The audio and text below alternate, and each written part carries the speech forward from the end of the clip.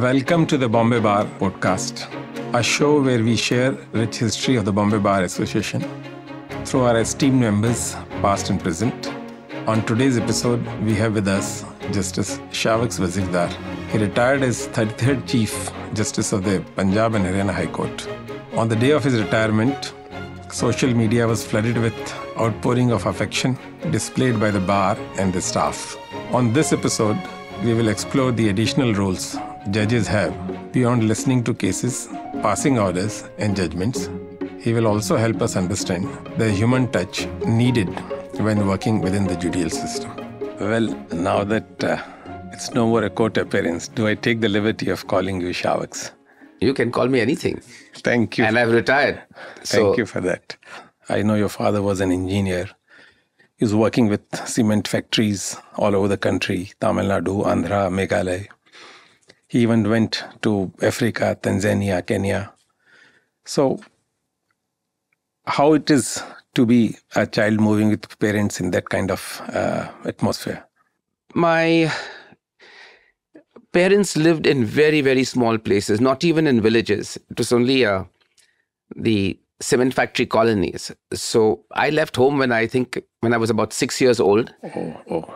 I came to Bombay for a couple of years, and then I think my parents had a slightly different approach to life. So they sent me to Rishi Valley School, which is down south.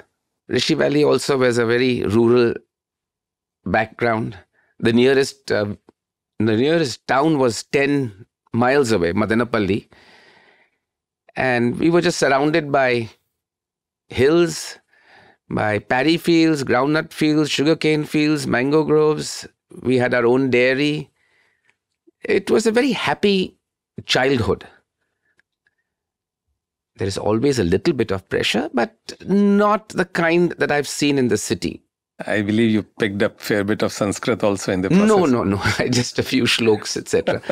But, with a childhood in different places, we picked up a few more languages than you would in one place. Like, for instance, I speak English, Hindi, Gujarati, and, I would like to say Tamil, but as one of my classmates who we are in touch with each other all the time, he always says that people who know Tamil know that Shiavax doesn't know Tamil, but people who don't know Tamil thinks he speaks very good Tamil. But I can be understood and I can understand. It's a good feeling to know so many languages. It's very useful. I found it useful in court. When I remember in the Supreme Court, I was appearing with Mr. Venugopal, and Soli Surabji was against us. And I wanted to tell Venugopal something which I didn't want Mr. Surabji to hear. So my instructing advocate, Manik Karanjawala, I remember that, she said, tell him in Tamil. So I told him in Tamil. He must be surprised that you were talking to him. When Justice Radhakrishnan and I were on the bench in the Bombay High Court, I believe that some people at the bar used to call it the South Indian bench. But it was that small courtroom next to the Chief Justice's courtroom. And we didn't want Mr. Chagla and Mr. Dwarkadas and Mr. Chinoy and Mr. Sirvai and everybody to hear what we were saying. So we spoke in Tamil. And we hear a little bit about your keen interest in debating rather. How did that come about?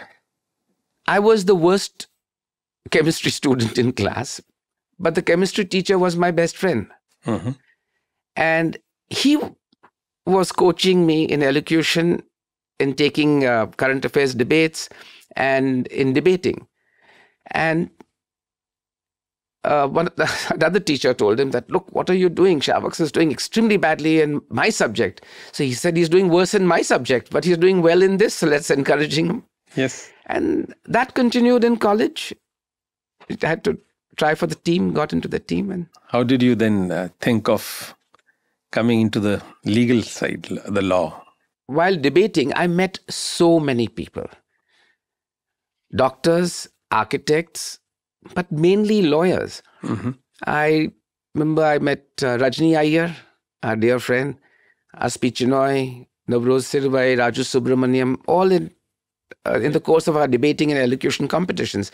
Rajni represented the university, Aspi represented government law, Navroz represented Elphinstone, I represented Xavier's. And we just became friends over the years. And then each of them sort of guided me, because they all knew the profession. Of course, I don't think Aspi did. He was a total self-made guy from the beginning. But you take advice from all your friends and go ahead. Well, I must tell you that I share the advantage of being in the same chamber where Justice Vazifdar came up.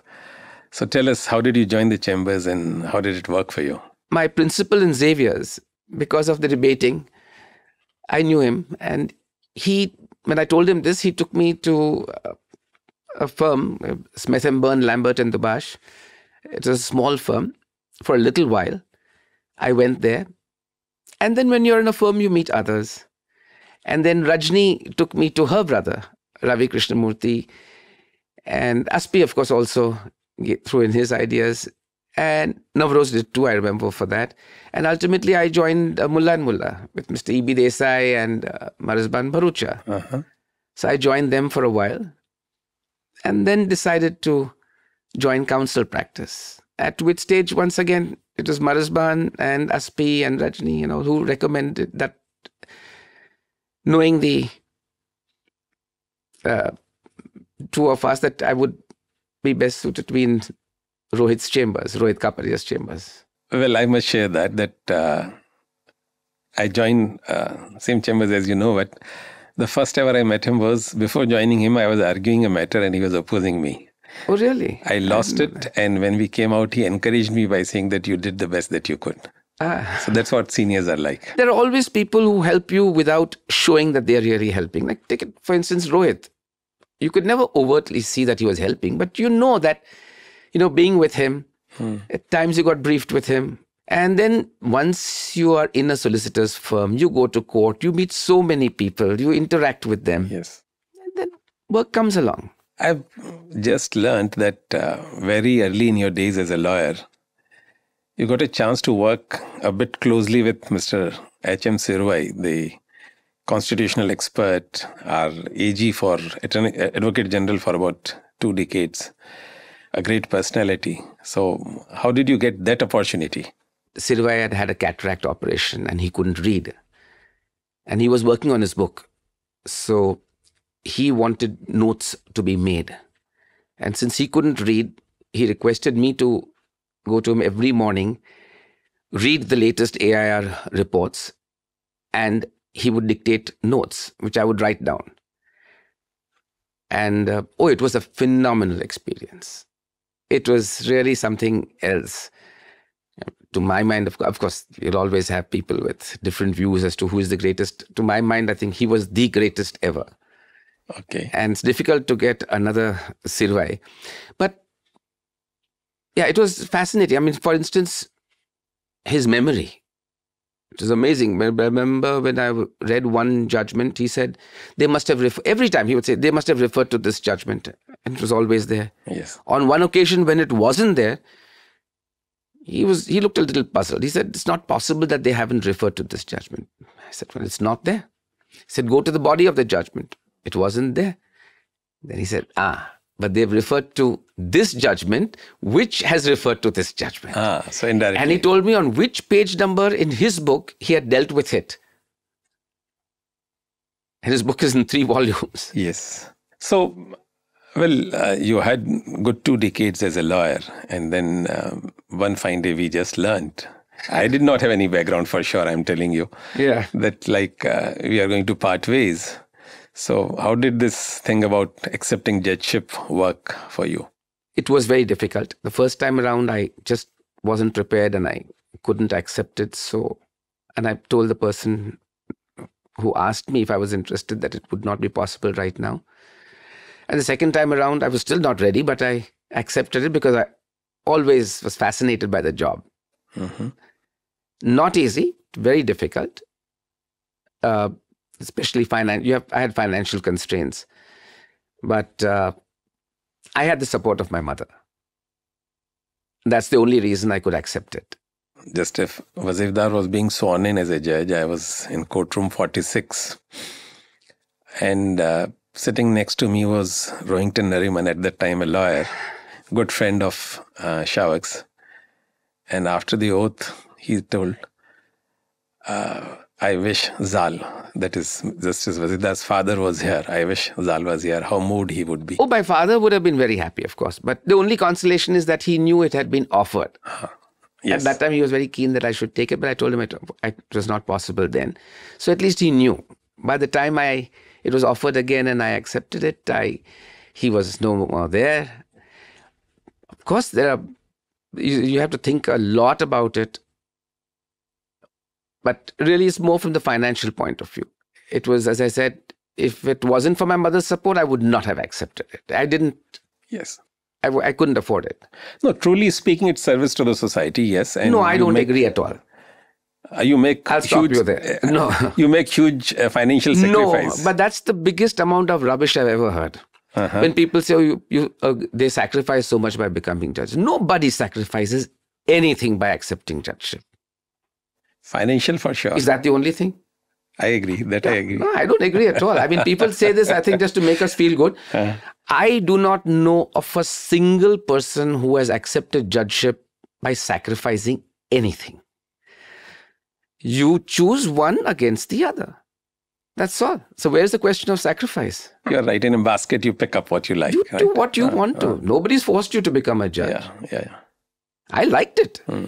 I remember distinctly, shortly after you became a judge and you were sitting in the bench with Justice A.P. Shah, we made fun of both of you that you went to clean the chowpatty in Mumbai. How was it for you? No, I think it was literally on the 13th day of my judgeship that, there was some petition about the Bhelpuri vendors and the snacks vendors at the Chowpatty beach. And that, of course, was A.P. Shah's a very robust judge, always willing to try out something new. It was all credit to him. But yes, our photograph was on the newspaper with the caption "Anticipatory Bail." Well, all judges are polite and nice. I'm not making any negative comment here.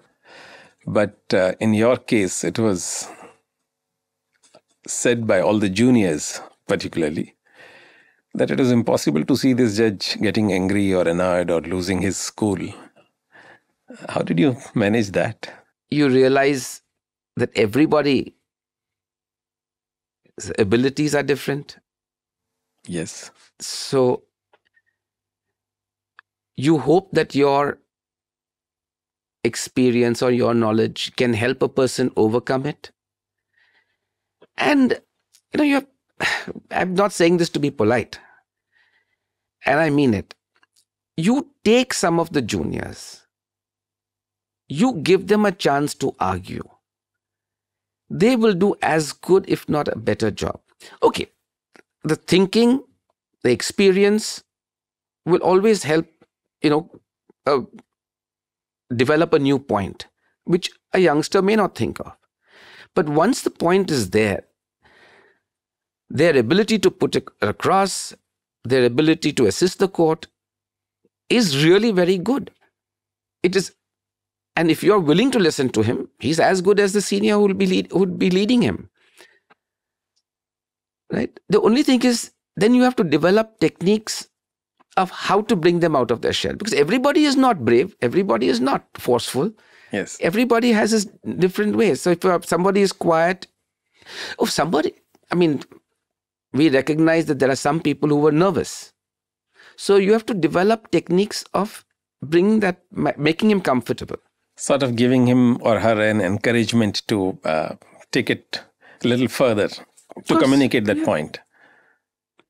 Just one technique I'll give you. For instance, I always found it very useful. Was when you saw a person sort of stuttering a bit because of a person being nervous, but you knew he was prepared. Ask him to open to a particular page and start reading. So the flow comes. That tension, that nervousness goes out, and then you see the difference. It's just one of the techniques. There's so many which we try, which we discuss in chambers as judges. And this is just one of them which I can tell you we found very useful. Okay, talking a little bit about our High Court, Bombay High Court. We have a full-fledged museum now, fully housed museum with all the artifacts. But the first glimpses of that museum, or a trailer of that museum, if I say so, I found it in your chambers. And when we talked, you said how it was brought about. Please share something about that. Yes, I was fascinated by the building. And, being a judge, you have access to every part of it at any time, even on Saturdays, Sundays. I used to go with my children. It's a treasure trove, that place. There's all kinds of carvings all over the place. And then when I went to places which we don't even know exist, we've never been to, like the Commissioner for Taking Accounts, I found chairs and tables which were mind-boggling, with rosewood inlay. So I was known as the scavenger among my colleagues. I'd pick up furniture from everywhere, have it done up. And the staff was so thrilled with it that every time they found something was being thrown out or discarded, they would bring it to my chambers.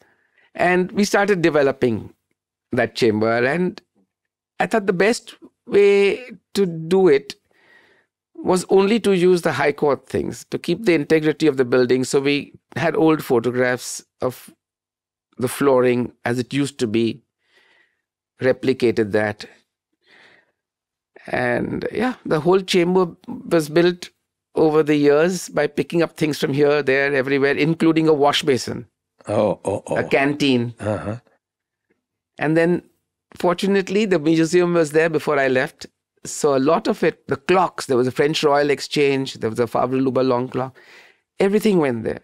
So most of it was actually not in use at some point of time in between? No, it is not in use. It was in use, but in different places. So I just thought it'd be nice that people can see it. And of course, I really must mention that one of the persons who's really helped preserve the heritage in that building is Rajan Jaikar. I mean, I don't want to go into the details of what he's done, but he is one of the reasons our building, a lot of that is preserved well is because of him. Because he's passionate about it. He's knowledgeable about it. Far more than any of us. Yes. He's done a lot of hard work at that time. Fantastic. And no, not just hard work. He's done a very courageous job also. I mean, there's another architect. She's no more, unfortunately, Sharda Dwivedi.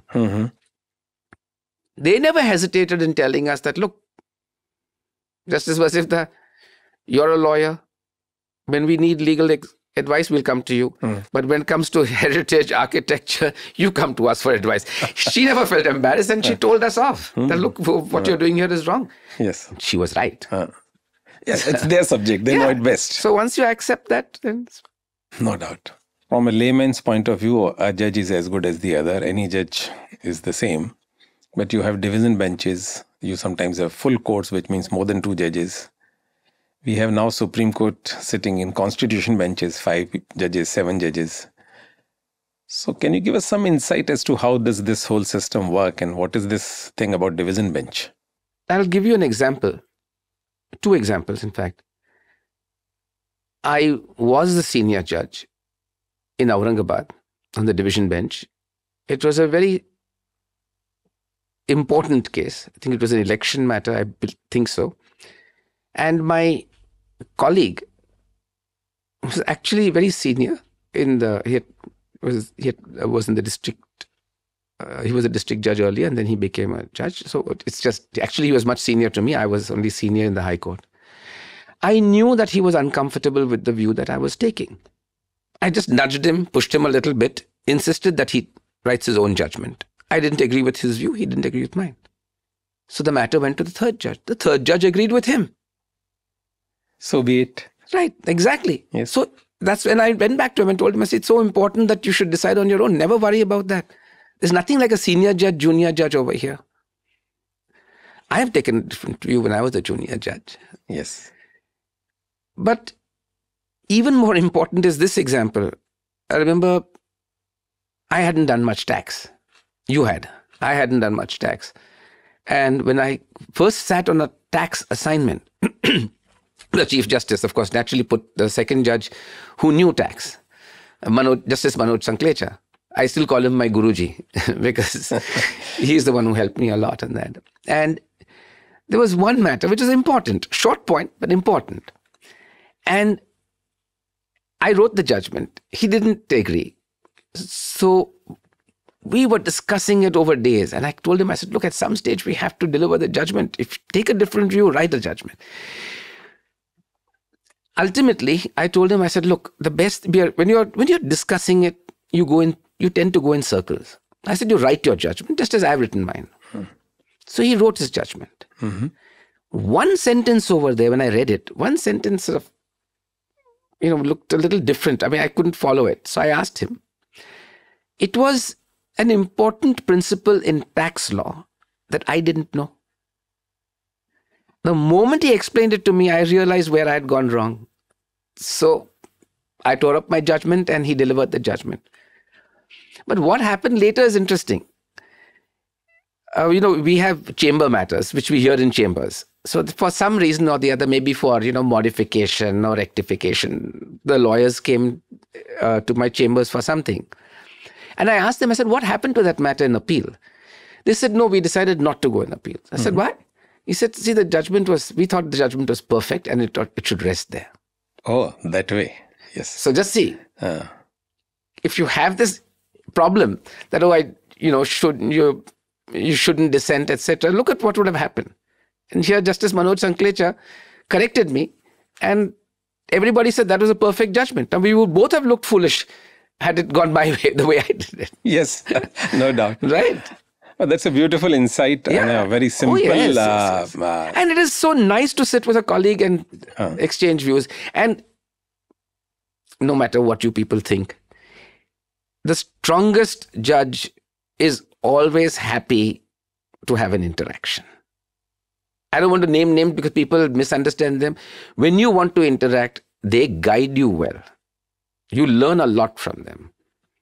So there is a lot of value when we say this matter or this appeal or these kind of matters would go to a division bench. Of course.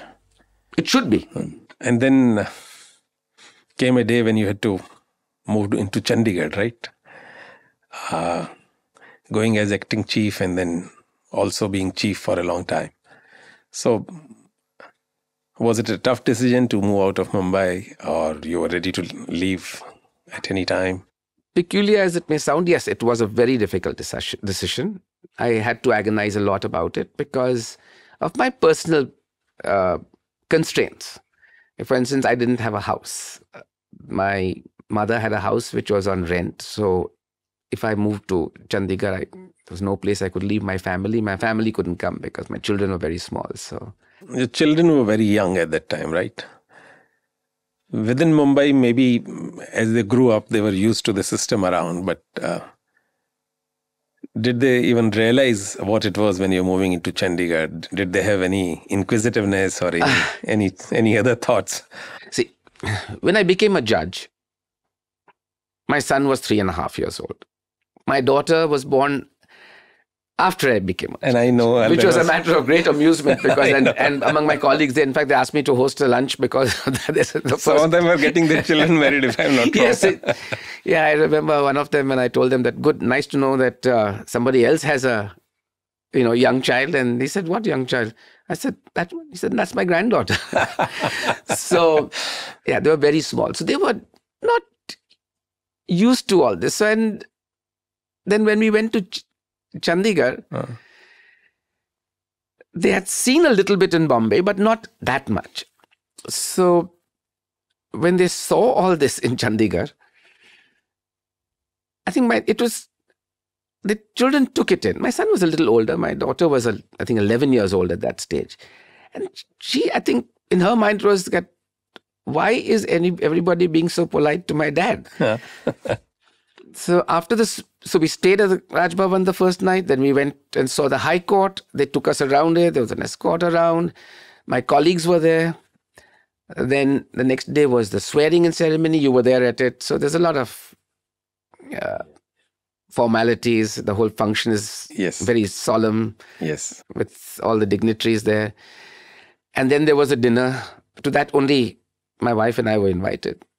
But when I went upstairs to get ready, I think at that stage, my daughter couldn't take it anymore. So she came upstairs while I was changing and getting ready. And And she asked me, said, Dad, are you somebody important or what? She couldn't get out. Something is wrong here, right? Something is wrong here. Or suddenly he's getting into a zone. So it's like that. So it was kind of sinking in slowly, and then slowly that he's not as useless as we thought he was. For a common man, a perception of a judge is very different. Some people think they work very little. They just work 5 hours and go away home. Some people know how much time they have to spend before and after. So tell us, in a judge's life, how do you balance this time management? I know, and most other lawyers would know, how demanding the job is. The judiciary doesn't end with the High Court, right? Remember, the High Court has a supervisory jurisdiction over the entire judiciary of that state, which means you're dealing with hundreds and in many states like in Maharashtra, Punjab and Haryana, thousands of judges. In the lower judiciary. In the lower judiciary. The subordinate judiciary, there's thousands of judges. So the entire machinery has to be looked after. The most important and crucial work is performed by the Chief Justice and his AC, the Administrative Committee, which is in some places the 5 senior most judges, in some places the 6 senior most judges, and the smaller courts it would be only just the 2 judges. Yes. Let me speak about myself. There were areas which I was not familiar with. Sadly, for instance, it's one of the only regrets that I have during my years as a judge is that I did not get enough exposure to criminal law. Now, there is no problem because the Chief Justice is never alone. He is backed by his colleagues. So if you trust your colleagues and you respect them, and you must, I used to lean very heavily on my AC and on my other colleagues. And I was very lucky in Punjab and Haryana because I had a very strong administrative committee right through those 3.5 years. I don't know how would I functioned without them. Mm-hmm. So the institution has inbuilt support system. Tremendous support system. Mm-hmm. Tremendous support system. Otherwise, it's very difficult to function. And you find them very dependable also. Oh, absolutely. I mean, I was to rely on them. Mm-hmm. And once you form a committee, obviously it means that you think that you've put the best man over there. Then you would leave it to them. If they had an issue, they would come back to the Chief Justice and say, here's an issue. Then there are complaints. Oh my God, there are about 70 to 100 complaints every day. How do you deal with those? Mm-hmm. So how do you deal with those? Oh, I'm not telling you. So you talked about this variety of subjects. Like in your case, you said you had very, very little exposure to criminal side as a lawyer. But as we all know that not just criminal side, as a judge, you are dealing from subjects A to Z, while you may have done only B to M as a lawyer. So how do you tackle each and every alphabet? You need to know your own limitations. Intellectually, physically, right? So if I started thinking that I was a Bhagwati or a Madan, I would be a disaster. So you know your limitations. And you've come up there because the fascination of judgeship is that you're going to be given a chance to do subjects which you didn't get a chance to do as a lawyer.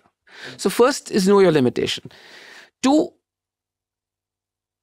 never underestimate the contribution that the bar can make, and never overestimate as to your own abilities in that regard, even if you're familiar with your subject. Because a counsel reads his brief with a focus which we may not be able to because our numbers are too many. Yes.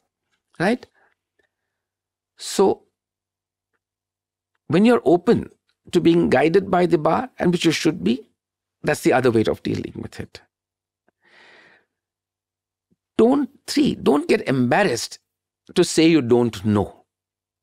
Because if you say, oh yes, I know it, or you feel embarrassed, to admit that you don't know it, then you're going to be in difficulty. Then when you reserve judgment, you have a problem. Because then you are completely on your own. Everybody knows that everybody doesn't know everything. But even there, see, this is where it's a evolving process. I remember my very good friend Abhay Abhyankar. He didn't appear before me. So he came to me once in chambers and said, look, Shiavax, the lawyers on the appellate side have some advice for you. He said that, look, they appreciate your asking for assistance, but don't say too blatantly that, oh, you don't know anything about it. Because there's a litigant behind. And for a litigant, a judge is like God. So he hears that, oh, this judge says he doesn't know anything about it. He said, give an indication, yes, a subtle indication to the bar, and they will assist you. Yeah. So, with this kind of input, you try and do your best. The common man's perception of the judge. Yeah. So you learn. It's a learning process. The press, the media today, and over the years more and more so, keeps hinting or talking about interface between the executive and the judiciary, or sometimes even more brazenly, the political interference, or maybe no political, whichever way you look at it. What is your experience on that? When I was offered judgeship, one of the things I did was to go to Justice Rohit Kapadia, who later became the Chief Justice of India, and I asked him. And you know how Kapadia was. He was very to the point, crisp. He said, you will not face any interference, political interference. That I can guarantee you. Now, you hear all these scary stories. In over 17 years as a judge, his words have come true. Forget any interference. There was not even a hint of an improper request or a suggestion. The politicians I know are from the profession. Yes. Like, for instance, Mr. Kapil Sibal, right? I mean, it's not like he wouldn't recognize me. I think he would recognize me even today if I met him outside. Or Dr. Singhvi or Arun Jaitley is one person whom I knew. In fact, he had signed, I think, my warrant. And Arun knew me well enough to make, Arun Jaitley knew me well enough to make even a suggestion, and nothing would have been, it would be nothing wrong if he did. Not even a whisper from him. So, I've met chief ministers regularly. I mean, in the course, in Punjab and Haryana, the different chief ministers of Punjab, the same chief minister in Haryana, of course, is still there. Nothing, zero problem. How do your things work in social life, including with your staff, including with co-judges, all that? And the main thing is their reliability. Now, for instance, in Chandigarh, since I was a chief justice, you have a very senior staff with you attached to the chief justice's office, which as another judge you don't get. So I still call them my Panchratna, the 5 of them. And they did everything for me. The whole fabric I didn't work, have to even look. I didn't have to worry about my family, my friends, my guests, anybody. I mean, to such an extent. I mean, really take it to a very high extent. I remember one morning, my mother was so ill. Her eyes rolled and we all thought it was a cardiac problem. But never a dull moment over there. I remember there was something very urgent for which I was meeting my AC early morning. I just didn't know what to do. So I told my mother, I said, I'm sorry, I'm just going to the court and coming back. Now, I was comfortable, but look at the level of comfort she had. She said, in Gujarati, she said, you go, I don't need you. She also had that same comfort. Yeah, she said in Gujarati, she said, tu ja, mane tumhari zarur nathi. Oh. And around 8 o'clock at night, I suddenly remembered that, God, I have a sick mother. At 8 o'clock at night, but by the time I came back, she was laughing, talking to the staff, everybody. Whether it's a gardener, a sweeper, a senior officer, the cook, anybody. It works both ways, isn't it? No, without the staff, it is very difficult for a judge to function because how many appointments, it's so difficult to explain to you all as to how much other than your judgment writing is involved in judgeship.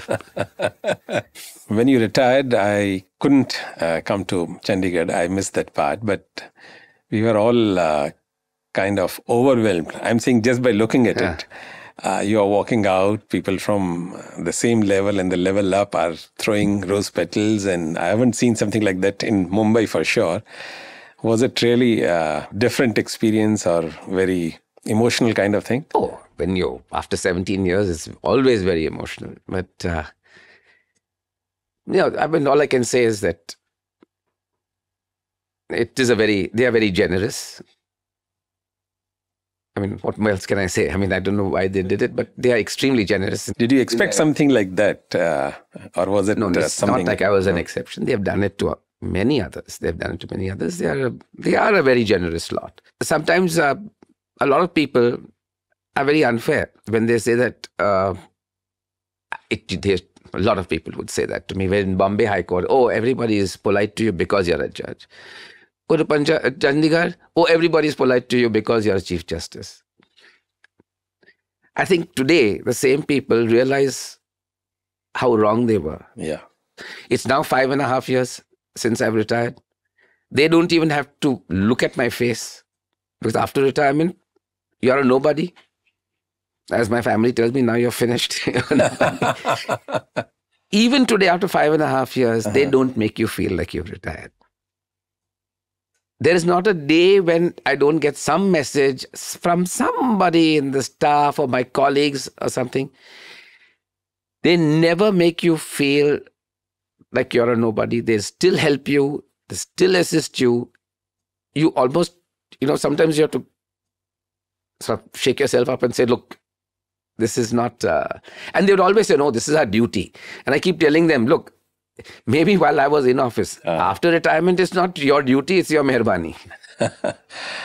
So please tell us, how is it to be a retired man but not a retired man? Certainly not as busy as you are when you are a judge. There's no comparison. It's very different, Pradeep. We are back in private practice. If you're asking me, I miss my judgeship a lot. Judgeship, your colleagues, your staff. I remember when I left the Bombay High Court, when I was at that farewell, it suddenly struck me that, oh my God, I'll never be able to enter this building again the way I used to earlier. And that hit me very badly. So when I went to the Punjab and Haryana High Court, it's a beautiful High Court. And I enjoyed every single moment over there. Because I knew that, gosh, But as you know, I was, just before I retired, I was feeling very nostalgic. And I told one of my colleagues, Justice Arun Palli, I said, Arun, I'm going to miss this place and all of you. He said, don't worry, Chief. You will never miss it. I said, why?